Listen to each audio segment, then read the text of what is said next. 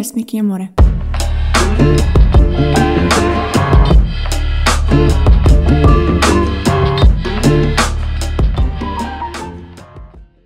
In this video, I am so excited to show you how to sew this beautifully elegant chiffon maxi gown. Originally inspired by a Dior dress that I just fell in love with, this dress has an exquisite Mandarin collar, beautiful bishop sleeves with cuffs, a front placket closure with optional buttons, and an effortlessly elegant maxi circle skirt that looks absolutely ethereal because of the flowy chiffon. So without further ado, let's get started sewing this dress using my new Audrey sewing pattern, which you can get at the link below this video. Here are the materials that you'll need. First dress I made was using a patterned chiffon, and I loved how it turned out, so I'm making a second one with this lilac gray chiffon. It has such a beautiful flow and drape, so it's perfect for this elegant dress. I recommend a light to medium weight fabric for this dress, such as cotton lawn, crepe, viscose, rayon, or silk. Now I'll cut out the pattern pieces from my fabric and make sure to transfer the marks to make it easier to sew in the process. And there are detailed instructions on exactly how to do this in your pattern booklet. After I cut out all of the pattern pieces, I like to cut the bias strips from the leftover fabric. I can use this later for things like ties or seam finishing. Okay, let's get to sewing. We'll start the process by applying interfacing to the center front and the front closure. Then apply interfacing to the one piece of the collar here, and apply interfacing to half of the cuff as well. Applying interfacing gives us some extra strength to the fabric and helps it keep its beautiful shape. Now pin the bust darts. Transfer the bust dart marks to the other side and pin both darts.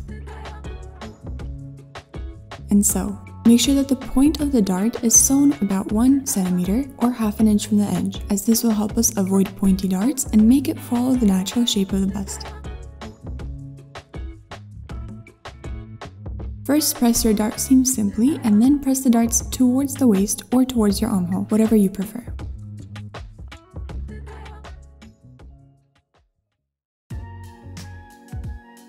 To make the placket, fold the seam allowance of the center front to the wrong side and press. Then fold again about 2.5 centimeters or 1 inch at the notches, pin and press. Stitch right near the edge.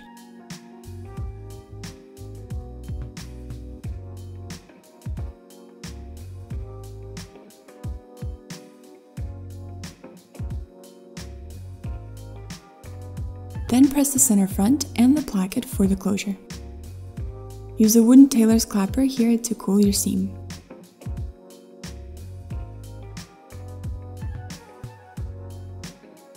And we're going to trim away the excess fabric at the neckline, evening out the shape.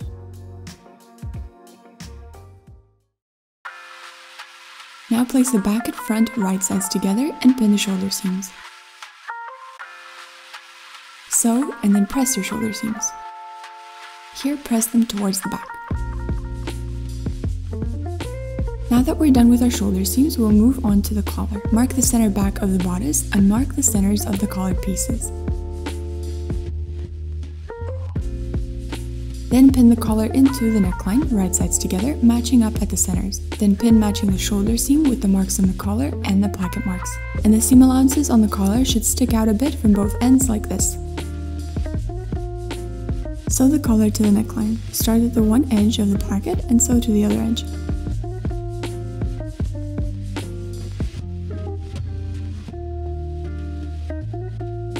Then trim the seam allowances, leaving about 4 millimeters. Clip the seam allowances at the curve of the neckline. Now press the seam allowances of the neckline towards the collar.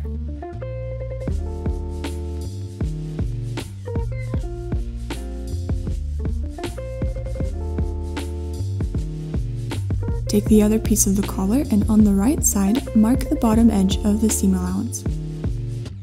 Flip that piece wrong side up and then fold the seam allowances to that wrong side using your marked line as a guide and press the seam allowance. Pin the outer edge of the collar right sides together, matching up all the marks.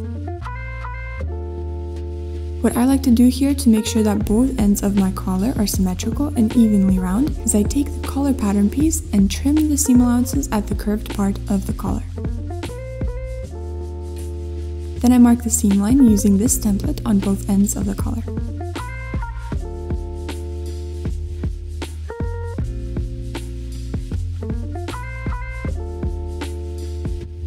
Now we'll sew the outer edge of the collar following the marked line on the curves.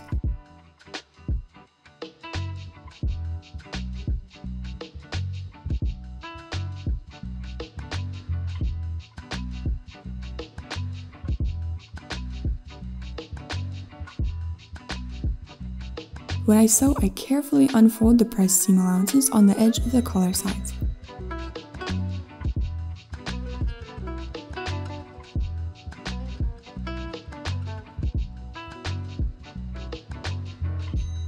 Trim the seam allowances, leaving about 3 to 4 millimeters. Then turn the collar right side out and pin the outer edge of the collar.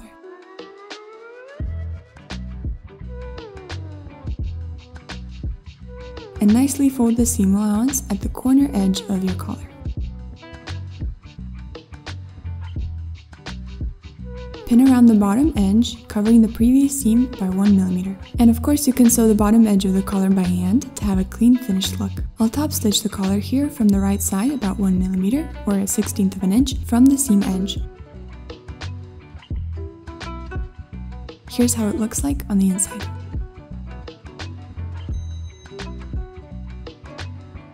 And press the collar and use a wooden clapper to cool the fabric down.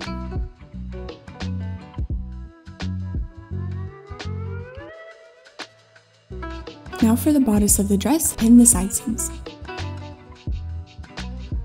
Then sew and press the side seams towards the back. Pin the placket right side over the left. Make it secure by stitching at the bottom of the placket at the waistline. And this is how it should look like.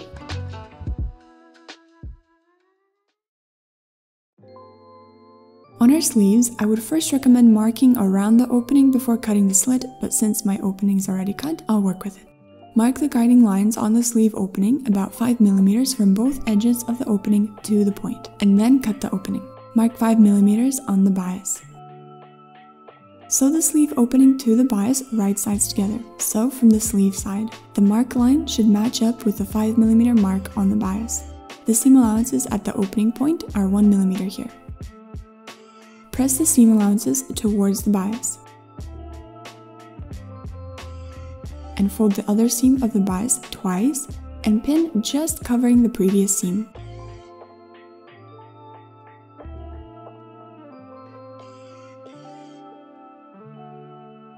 Press. You can base stitch by hand about 1 to 2 millimeters from the edge. Then sew in the machine close to the edge.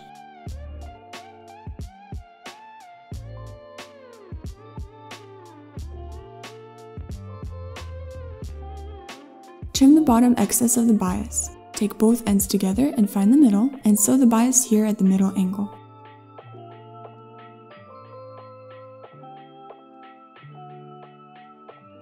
At the wider side of the sleeve, fold the opening leg or piece towards the wrong side and stitch it in place. Press the sleeve opening.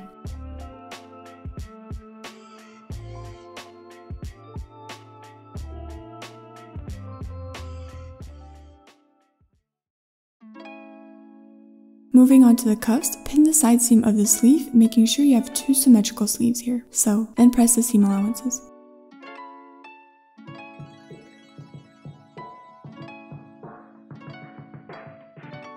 Fold the seam allowance of one side of the cuff to the wrong side and press. You can draw a guideline for yourself for even seam allowances. Then place a gathering stitch at the bottom of the sleeve.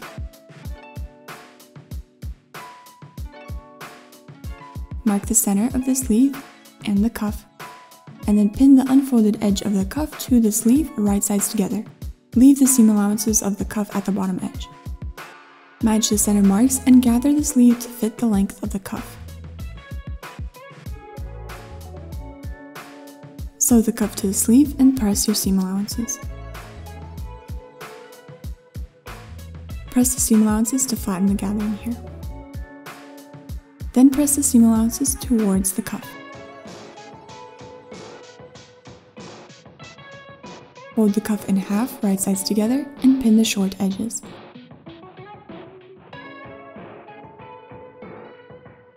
Then sew the cuff edge.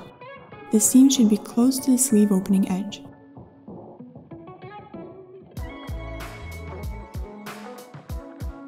For the hem of the cuffs, we want to flip the cuff to the right side and make sure that the corner here is neat. Then pin the folded edge of the cuff to the previous seam, covering it by about 1 mm or 1/16 of an inch.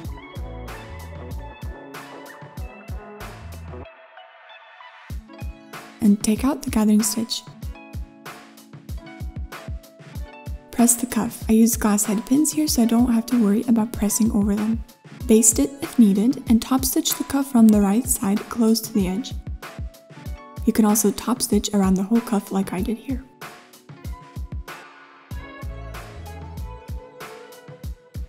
And here are our pretty finished cuffs.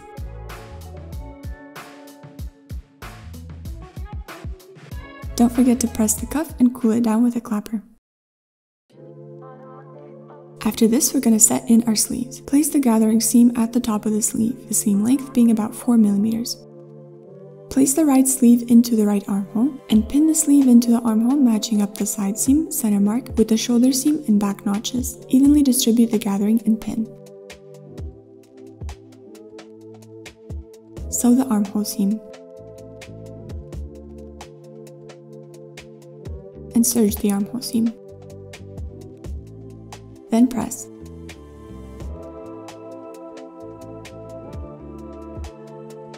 Press the seam allowances towards the sleeve.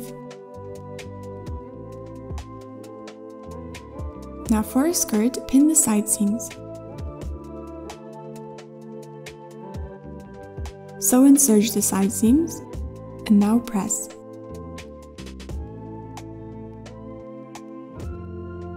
Mark the center front and the back on the skirt, and then mark the center on the bodice front and the back. Pin the waistline, placing the bodice inside the skirt right sides together, making sure to match up the side seams and the center marks. And sew your waistline.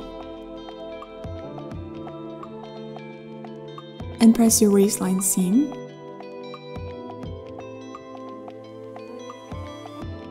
And then press the seam allowances towards the skirt. Before we hem the dress, we want to make sure that the edge of the skirt is even. So find the highest point of the edge of your skirt and then orient yourself on that point.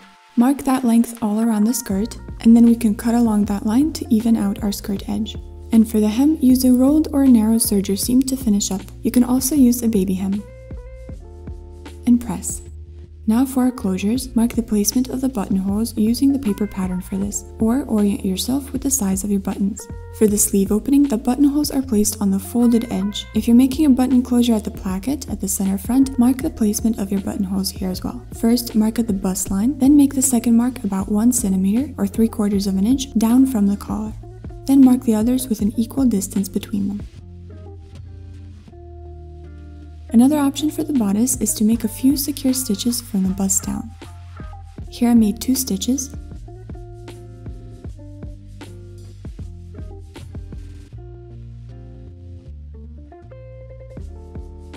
And this way you can go without a front closure. Sew the buttonholes using the right machine settings for your buttons.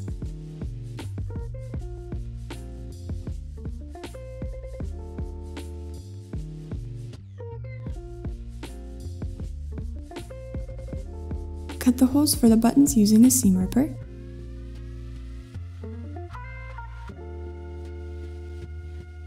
And sew your buttons on.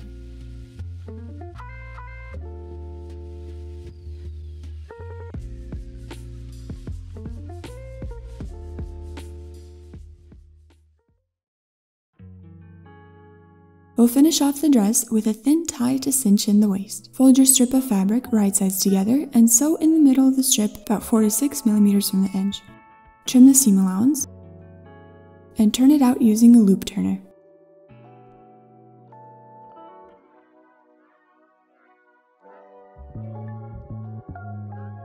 Then press.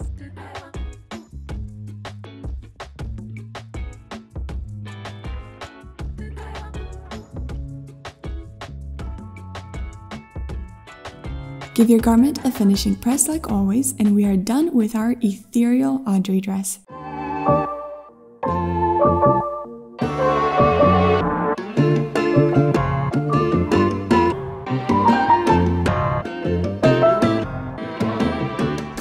Thank you so much for watching. I hope this inspires you to sew a dress yourself. I know you'll love it.